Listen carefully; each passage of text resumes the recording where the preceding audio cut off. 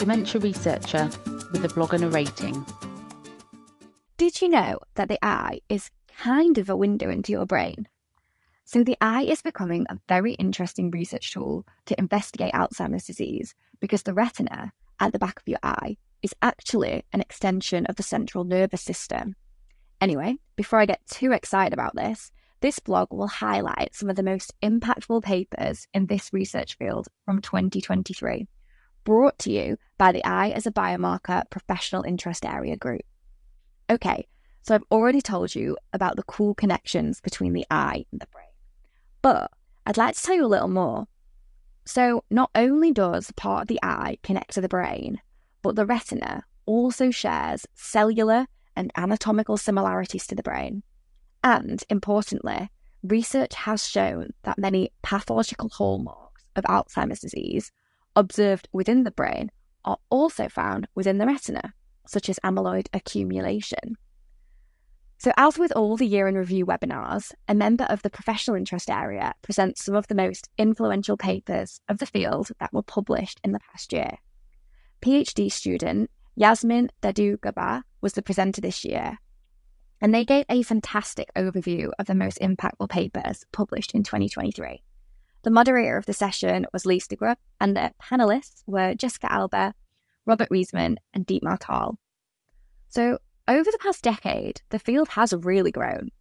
Yasmin highlighted areas in which the field had grown, and importantly, revealed that there has been an increase in gender equality in these studies, an increase in ethno-diverse studies, and an increase in comparative biomarker studies being published. As there were so many papers published in 2023 about the eye and Alzheimer's disease, they obviously couldn't all be highlighted. However, Yasmin split the research focuses into 4 main categories and highlighted key papers within each. The 4 categories were as follows: correlation studies, biomarker studies, preclinical studies, and tauopathy studies. So one important correlation study that was highlighted aims to get a better understanding of pathological features of Alzheimer's disease within the retina, using histopathological and biochemical assessment of post-mortem tissue.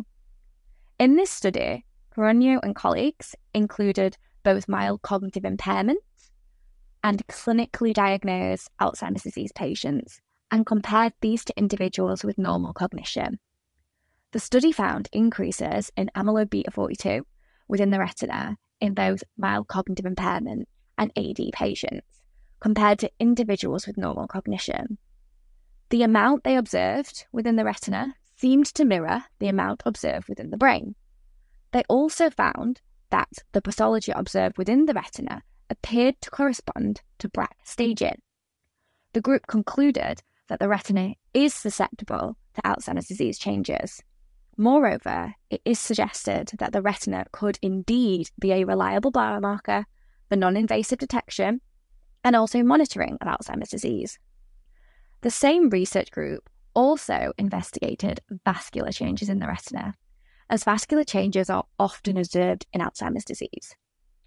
They investigated endothelial tight junction components and cerebral amyloid angiopathy, also known as CAA, in post-mortem retinas in different types of blood vessels, in mild cognitive impairment, Alzheimer's disease patients, and then they compared this to controls who were cognitively normal.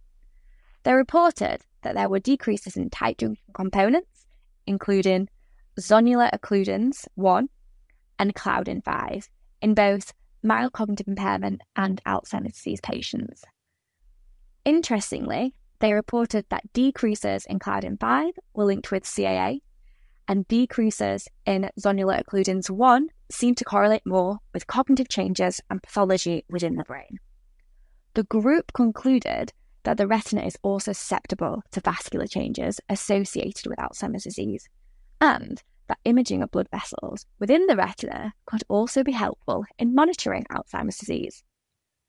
So with regards to biomarkers, the retina could be a very important avenue for biomarker development for Alzheimer's disease, because the retina is easily accessible with non-invasive, high-resolution imaging equipment, just like the equipment that's used at an optician's appointment. As research seems to show, that the pathology associated with Alzheimer's disease does indeed develop in the retina, this sort of equipment may be able to observe this early in disease. And so to investigate whether this was possible, Arthur and colleagues wanted to investigate whether optical coherence tomography could be used to assess blood vessel changes in cognitively unimpaired, low-risk and high-risk patients. This study showed that multimodal retinal imaging could be a potential biomarker for early detection of Alzheimer's disease, as the group observed that the periarterial capillary-free zone in the high-risk group was significantly larger than the low-risk group, and the same observations were also observed for the perivenual capillary-free zone. Another biomarker study that was highlighted in the webinar was conducted by Rabukas and colleagues. Importantly, this was a longitudinal study that investigated retinal microvasculature and the incidence of dementia over a period of 10 years. The study looked at socio-demographic characteristics, as well as lifestyle, physical and mental health, cognitive function, and ophthalmic history. These measurements were taken every 2 to 3 years for up to 17 years. The authors found that 21.9% of the sample developed dementia, and they observed that an increase in the tortuosity of arteries in the retinal vasculature was associated with an increased risk of dementia in the 10 years that followed. Moreover, they also observed that higher vein tortuosity and a broader retinal caliber was associated with vascular or mixed dementia, but not Alzheimer's disease. The group concluded that changes within the retinal vasculature were linked to the risk of developing dementia. However, replication studies are needed. And there has also been a lot of progress made this year with some of the preclinical studies. One of the major papers in this category was conducted by Levacar and colleagues, and they showed that 3D organoid models can be developed from human pluripotent stem cells to study the retina. Furthermore, these models could be used to observe specific phenotypes of Alzheimer's disease, including an increase in the ratio of amyloid beta 42 and amyloid beta 40, as well as an increase in hyperphosphorylated tau. This study showed that it is possible to develop 3D organoids that can be used to investigate early changes in Alzheimer's disease.